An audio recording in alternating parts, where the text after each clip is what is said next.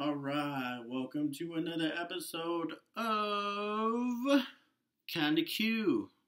And we got some kind of cool stuff for you. As you can see on your screen, if you have tried to have a crack at it, it is the Kahagum Ovik Nei. This is episode GOG. So if you don't know your numbers, that is episode 2. And that will be on the exam later on. So beware of that. Take notes. But again, the writing that I have on there is not correct. It's just how it helps me remember easier of how I think it sounds, and that's what I tell you to do when you're listening to these songs, to pause it in certain areas, to focus on that area and write down on a piece of paper how it sounds to help you out if you don't already know the song. But I'll do my best to teach you, and from time to time we'll have some guest speakers and singers and maybe even artists and stuff like that come onto the channel, but that's in the near future. I think I just seen a singer walk through the door. So this is the Kahagum Ovik Nei, which is the Bluebird song, and is usually sung in the evening because it's an evening song. But we'll get into the details later. What do you think? Shall we jam it one time? Real cool like? Yeah. Alright, we're going to sing something kind of cool. So, listen up.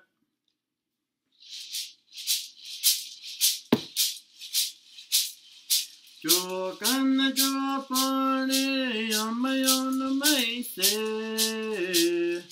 Jokan jopane amayona maise. Kenaga kai oi matam sapo manya sinya vivayangana aunu ninga vuwe mata chokan jopore amayona maise chokan jopore amayona maise Kenaga kai oi matam sapo manya sinya vivayangana auno ninga vuwe mata Kenaga kai oi matam sapo manya sinya vivayangana auno ninga vuwe mata Kenaga kai oi matam sapo manya sinya vivayangana auno ninga vuwe mata. Alright, so that is the Kahagum Ovik Nei, which is the Bluebird song. So when we talk about this song, it is the bluebird bringing the evening time. So when it brings the evening time, it brings the darkness like a big drape coming over us, bringing the nighttime to us. And as it does that, you ever wonder how we get those beautiful colors around here? Well, with the song, it talks about how the bluebird has its beautiful tail feathers, and they're very colorful. That's why you see it's so beautiful as our sunsets, you know, those Arizona sunsets. And that's what the Kahagum brings. It brings the darkness, but also the beautiful skies as the darkness covers the land. The second part of the song, it talks about the dancers, on how their prayer sticks that they use to dance to the song are very beautiful. The Vig on the prayer sticks, which are the Yagda is the prayer stick, and the Vig is the plumes on the prayer sticks.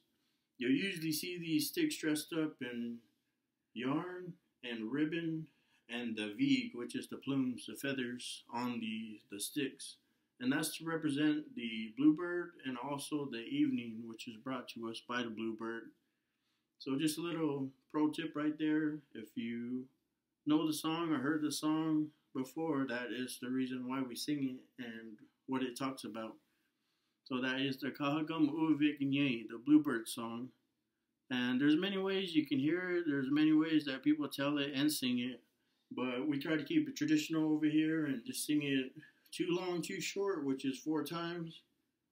And everybody sings differently. You can sing it however long you want. It just depends on where you're at and how much time you have, I guess, or how long you want to jam it. It's a very good song to jam. It's kind of cute.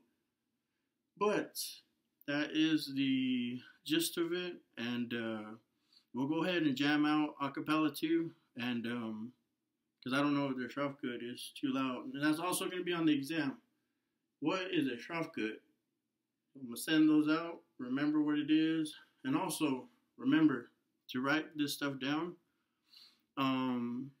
Again, the spelling and everything is not perfectly correct. It's just what helps me remember everything a little bit better and how it sounds in English other than how it was written in Autumn. Because I tried to write it down in Autumn before, and it doesn't sound anything of how it's spelled. But that's a different battle to win. But other than that, this is just the gist of it to get you guys started and get you jamming in no time.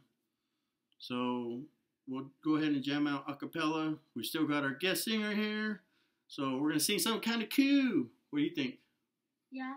All right, let's do it. Jo kana jo pare yamayona maise. Jo kana jo pare yamayona maise. Kenaga hakai matam. Sapo manya sinya vivayangana. Aono ninga vuevo himata. Jo kana jo pare yamayona maise. Jo kana jo pare yamayona maise. Kenaga hakai matam. Sapo manya sinya vivayangana. Aono ninga vuevo himata. Kenaga hakai matam. Sapo manya sinya vivayangana. Aono ninga vuevo himata. Kenaga hakai matam. Sapo manya sinya vivayangana. Aono ninga vuevo himata. All right, again, it is the Kahagum Ovik Nei. And there should be many different people that you ask that will tell you a little differently, but that's perfectly fine. Just depends on where you're from and who teaches you, and grasp that, take it all in and kind of not necessarily make it your own, but just consider everybody's teachings. We're all taught differently, especially nowadays. A lot of this has changed, and a lot of it is saying differently. I hear that a lot, especially from the elders, but don't get discouraged. Keep doing what you're doing. Keep learning as much as you can. Just do what you got to do.